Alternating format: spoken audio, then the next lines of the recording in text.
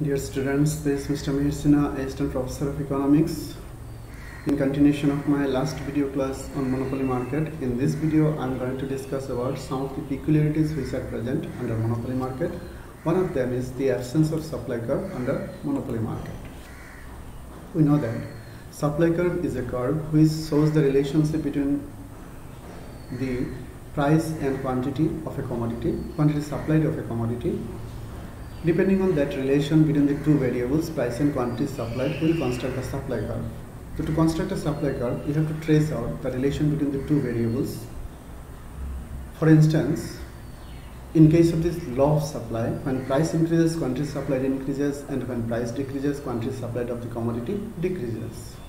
As a result, the relation between the two variables are traced out as direct, and depending on that, when you construct the supply curve will slopes upward rising, which shows the slope of upward rising. But under monopoly market, it is not possible, because the monopoly seller is the sole seller who has the authority, who has the right to determine the price of its commodity, and also decides its level of output supplied into the market. As a result, he decides its level of output not only depending on the marginal cost of the commodity, but also on the elasticities of demand present in different markets of its commodity. We know that depending on elasticities of demand, monopoly seller is charging different prices from different buyers for the same level of output in case of different markets, depending on difference in elasticities of demand. That is called to be an unique condition of price discrimination under monopoly. That is the reason in monopoly market it becomes impossible to trace out or to establish one-to-one relation between the price and quantities, which was possible or which is possible under perfect competition market. That is the reason under monopoly market there is absence of supply curve, or we may say no unique supply curve under monopoly market, or construction of supply curve is impossible under monopoly market. Not only in monopoly, it is impossible in all other imperfect competition market also, except perfect competition market, because in perfect competition market, competitive firm or seller or producer has no influence over the price. He has to sell its commodities at a given or fixed price. That is the reason one-to-one correspondence between price and quantity, or series of price and quantities relation can be traced out, and accordingly construction of supply curve becomes possible under competitive market, a perfect competition market. Now the absence of supply curve under monopoly has some possibilities, has mainly two possibilities. One is called, given the same MC, same output is supplied at different prices. That means the monopoly seller is charging different prices, but at the same marginal cost. At the same margin, neither marginal cost is increasing nor decreasing. At the fixed MC or a same MC, he is charging different prices for the same level of output to different buyers. In another case, that is, at a given price, different output may be supplied depending on difference in elasticities of demand in different markets. It is also possible when elasticity of demand are different, means for a particular price he is selling different units of goods to different buyers. These possibilities may be shown, may be explained with the help of a diagram. In case of the first possibility, that is, different prices are charged for a particular level of output, that is, at a given level of output, monopoly seller is charging different prices to different buyers. It is a case of price discrimination, and in other case, for a given price, he is selling different units, different level of output to different buyers. This is also a case of price discrimination, which is an unique condition under monopoly market. Another peculiarity that is known as social cost of monopoly. Cost means sacrifice, or in the cost means losing something. So social cost means the society is suffering or losing something under, in case of monopoly production. That is under monopoly. Monopoly seller or monopoly producer has restriction of some restriction of its production or restriction of its output. As a result, monopoly seller misallocated his resources, which caused loss of social welfare. How it happens? When a product is produced and sold under conditions of monopoly, monopolist always gains at the expense of consumers. The reason behind that, monopoly seller is enjoying profit at the expense of consumers. It means consumers are paying higher price than the actual. That is, they have to pay higher price than the actual, means it is marginal cost of its production of the commodity. That means in perfect competition market, the price is always equal to marginal cost, but under monopoly, price is always higher than the marginal cost. That means it is more than the actual. It means the consumer is suffering, or consumer is losing, or consumer is paying higher amount. It means consumer is at the expense.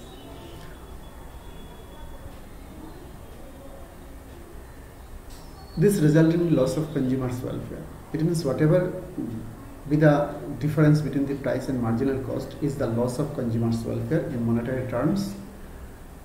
Thus, monopoly creates a social cost. Whatever loss is called to be the social cost, or it's also called to be deadweight loss, because the buyer or the consumer who are ready to pay the price which is equal to marginal cost but are not served. It means the section of that society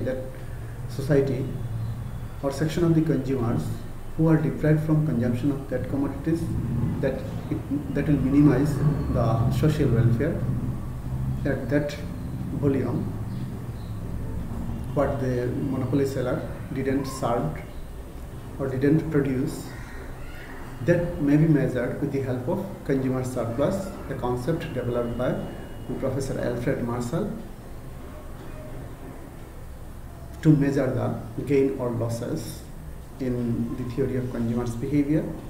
Here also it is applicable to measure the welfare gain and loss under monopoly market. That may be shown with the help of a diagram also. The diagram is imported from the Google Images. In the diagram, air and MR curve drawn. Air is equivalent to demand or price line, because depending on this air we will determine the level of price and level of quantity demand. That is the reason it is also called to be a demand line. Now, what happens that the monopoly seller has the marginal cost, which is equal to price under perfect competition. The marginal cost of the monopoly seller's production or monopoly market are assumed to be rupees 2, at which the monopoly seller has the capacity to produce 4,000 units of goods, but he never produces it. He is charging always price higher than the marginal cost, that is rupees 4. At rupees 4 he is producing 2,000 units and supplying 2,000 units into the market. It means the market has a demand of 4,000 units, but he is producing less than the market demand, which is equal to 2,000 units. The difference between the market demand and the market supply of the monopoly seller is called to be the deadweight loss of the society. This is called to be the social cost. This difference between the market demand and the market supply of the monopoly seller is called to be the deadweight loss in economics. Next, another peculiarity that is called to be natural monopoly. Normally we know that monopoly is a market which is emerged due to licensing system of the government or the control over on essential raw materials. Monopoly market emerges. But the natural monopoly is a market type which emerged due to economies of scale, or you may say that the large scale production units. Because large scale production units has the capacity to produce larger and larger volume of goods, and the volume of goods are so large that their average cost of production goes on falling and remains and reaches a level of minimum at a level of particular level of output which covers the entire market demand for by a single firm, and also able to charge a lower price that is profitable than the situation of monopoly will emerge, and that monopoly is called to be the natural monopoly. In that case, average total cost under such natural monopoly market or such conditions always remains downward sloping, and it never increases, never rises, it never shows any rise. Normally we know that average cost curve is U-shaped. In normal case, average cost curve is U-shaped, but in case of natural monopoly it is always downward sloping, and such a situation will emerge when, or will arise when the natural monopoly is due to the control of the government sector, and on its efficiency ground the average cost curve will be always remains downward sloping and never rising. William Baumol, one of the renowned economists, defines natural monopoly in a very beautiful manner. One is that is an industry in which multi-firm production is more costly.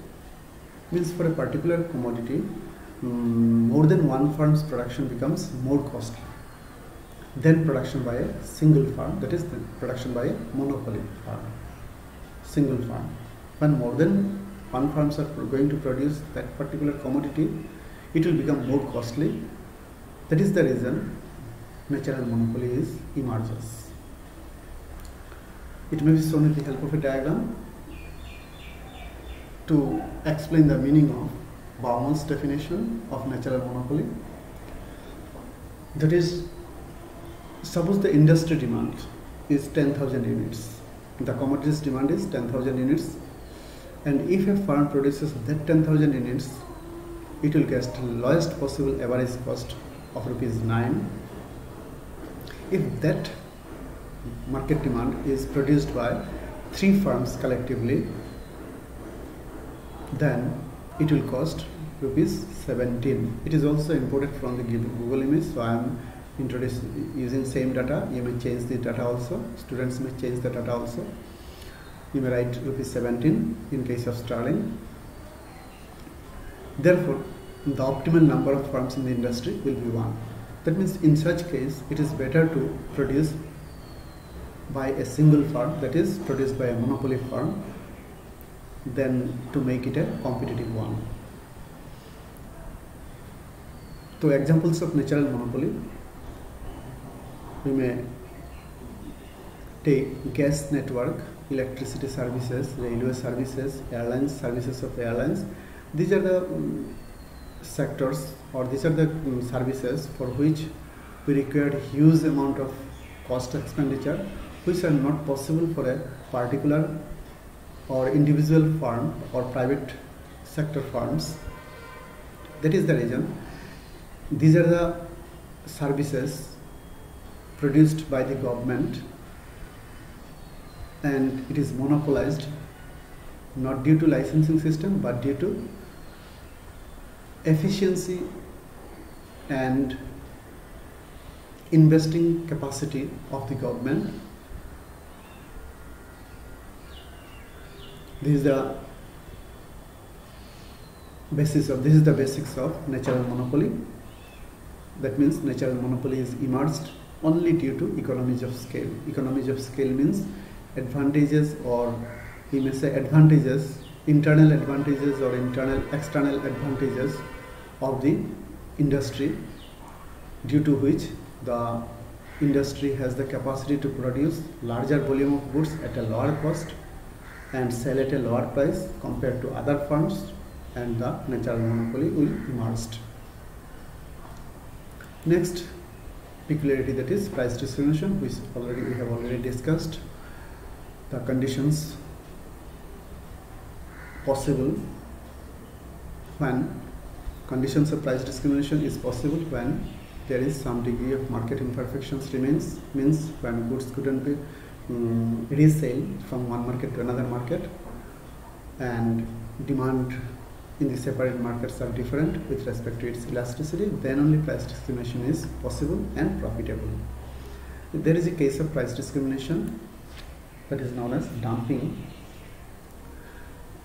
Is an international price discrimination when the producer is selling, or when the exporter is selling a portion of its output into foreign market at a very low price compared to the domestic market, the remaining output at a high price in the home market. He is selling its remaining output at a very high price in the home market, then it is called to be the situation of dumping in international price discrimination. However, defines it in a similar manner.